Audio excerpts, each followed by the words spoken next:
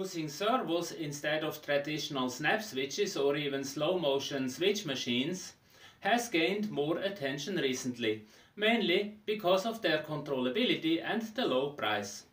A common servo type thereby is the SG-90 rotational servo, which is available for as little as $2 a piece.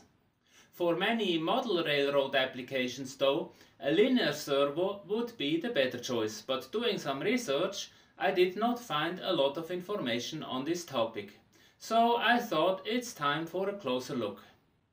Welcome to the IoTT channel, I am Hans Tanner. For my review and comparison, I ordered a set of two GS-1502 servos from Amazon for a total of $15.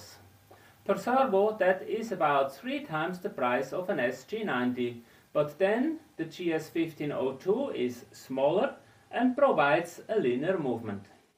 The two servos came in a tiny plastic box and individually packaged in plastic bags.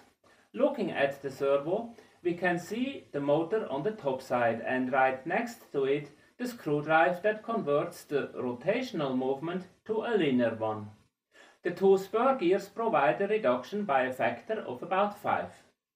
The component side of the PCB has a few resistors and mainly the KC9702 servo controller. Unfortunately, the connector of the servo is using a 0.127 mm pitch, while typical servo controllers provide a standard 2.54 mm pitch output. So to connect the servo to a green hat, I had to cut the cable and solder a pigtail with a 2.54 mm connector to it. Not a big problem, but it takes time and adds to the cost. The good news is that I later found the same product equipped with a standard connector and even $2 cheaper, so there are options. Unfortunately, the datasheet that is available with the product description on Amazon is of very low resolution, so I have copied the most important values to the table here. Let's have a quick look. The control chip supports a standard PWM on time starting at 1.5 milliseconds, and more importantly it can handle PWM frequencies from 50 to 330 Hz. Older servo controllers typically use 50 or 60 Hz, but newer devices also use higher frequencies. On the green hat, for example, I am using a PWM frequency of 100 Hz. So the servo should work without problems. The indicated torque output is meaningless information as it is converted to a linear movement, but I will measure in a minute what pulling force can be expected from the servo. The maximum moving speed at 5 volts is 67 mm per second when there is no load on the servo. It will slow down of course when the servo is loaded. The lifetime is indicated as more than 15,000 times, but unfortunately it is not clear whether these are single moves or complete cycles. Whatever it is, 15,000 is not a lot. In fact, when continuously operated at unloaded maximum speed, this results in a lifetime of 1 hour or less, compared to about 100 hours of continuous operation on a SG-90 servo. So already from that datasheet I conclude that this servo is more for occasional movements than for continuous operation. The last item, angle, really should be named servo travel, which is 7 mm of linear movement from end to end. Again, that is not a lot, but might be sufficient for applications like setting a turnout. Longer travel distance certainly would be desirable. So after changing the connector, I hooked the servo up to a green hat, and just for comparison I also hooked up an SG-90 rotational servo to another of the 16 outputs. I then opened the green hat setup screen to set the boundaries of the movement. I carefully increased and decreased maximum and minimum values until the servo started to stall towards the end of the movement. It turns out that the maximum usable travel distance is about 8 mm, so slightly more than indicated in the datasheet. On the negative side though, if the servo runs into a mechanical stop, it would not break loose from it when starting the move in the other direction. I had to manually turn the gears to get it going again. This is not good design, I must say, and a careful setup with some reserve for overshooting is probably recommended. Just imagine the situation if the servo is installed somewhere on the layout and then stalls for some reason. You may have problems to access it to turn the spur gears to break it loose again. This could be a real showstopper for your operating session. Another thing I did not like is the wobbling of the spur gears and the drive screw as visible when the servo is active. Again, that does not look like high quality and might be the explanation for the relatively short life expectancy. Anyway, after setting the movement boundaries, I operated the servo at lower travel speeds and that looked pretty okay, except for the wobbling, which also was there at lower speeds. Next, I tried the more complex move elements like bouncing and oscillation, as it can be used for semaphore signals. Unfortunately, this did not work properly. Instead of the pull lever oscillating, all that oscillated was the drive screw.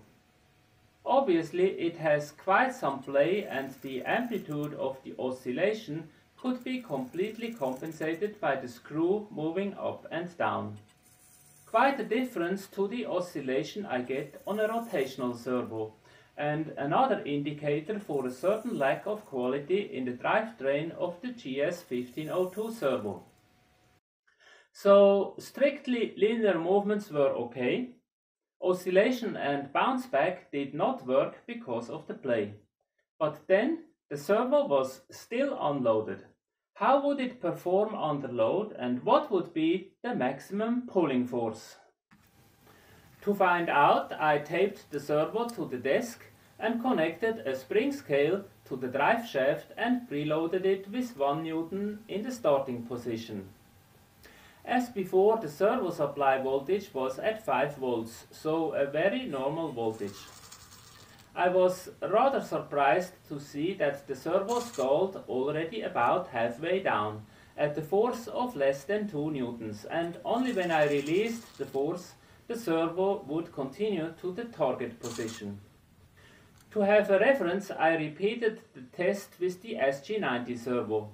I started to load the servo in the 90-degree position, and that revealed a significant difference to the linear servo, and about the only thing I really liked on the linear servo. With loads of more than 2 newtons, the rotational servo started to move backwards. The reason is that the green hat is configured that the servo power is removed after the servo has reached its position to avoid any humming noise. But since there is no power, the servo will move if a certain torque is applied. Not so the linear drive. The screw drive is not back drivable and the screw will break before the motor is moved. I like this feature because it guarantees that the servo position remains the same if the servo is not powered. But back to the pulling force of the SG90. So I applied the maximum force possible without backdriving the servo, around 2 newtons. Then I started the rotation and the servo moved 90 degrees without hesitation, thereby increasing the force to about 7 newtons. Okay, it is to say that the torque was not proportional to the force, since the angle changed and the resulting lever got shorter, but still 7 newtons I thought was quite impressive. The linear servo, on the other hand, developed just a little less than 2 newtons. That was clearly below my expectations. As part of my testing, I also did a quick and dirty 3D printed enclosure for the servo. It is rather big, about 45 by 45 millimeters, as I thought to use it as a replacement for the G-scale turnout motors from some LGB turnouts. Well, that was before I measured the pulling force. But anyway, if you have your own projects using the GS-1502 servo, you might be interested. As part of the design, I did a model of the servo device itself, along with the support and hold down structure. Those design elements are separate in the file, so you can easily make a box of the size you like and then put the structural elements into it and you have your customized housing. If interested, you can download the STL file from Tinkercad. Just use the link in the description of this video. So let me summarize my findings. The GS-1502 is a lightweight linear servo built on a PCB of only about 20 by 15 mm, so it fits very small locations. The control signal and supply voltage is standard, so it should work with every servo decoder like the Green Hat, the Digitrax DS78V and others. The screw drive used to create the linear movement is not backdrivable, which provides a built-in protection against position changes if the servo is not powered.